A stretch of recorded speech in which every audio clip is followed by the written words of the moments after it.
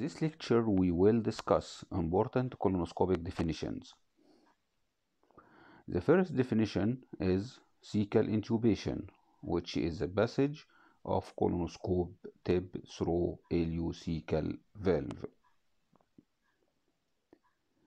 The second definition is withdrawal time, which is the time taken to withdraw the colonoscope from the cecum to the rectum, which must be at least 6 minutes to perform perfect colonoscopic examination. The third definition is polyp detection rate, which is the proportion of colonoscopies that lead to detection of at least one polyp without histological confirmation.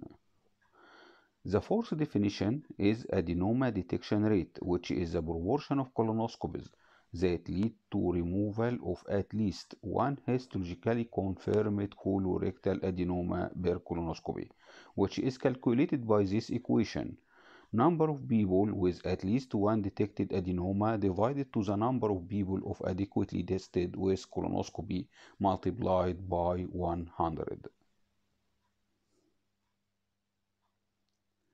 Advanced neoplasia, which is cancer or adenoma measuring at least 10 mm in diameter with high-grade dysplasia, villus or tuberovillus histologic characteristics.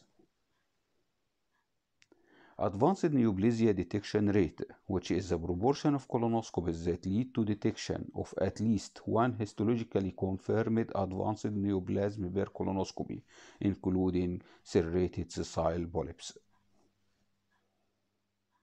Non-neoplastic polypectomy rate, which is the proportion of colonoscopies that lead to detection of at least one histologically confirmed colorectal non-neoplastic polyp, mucosal tissue or inflammatory polyp. Thank you.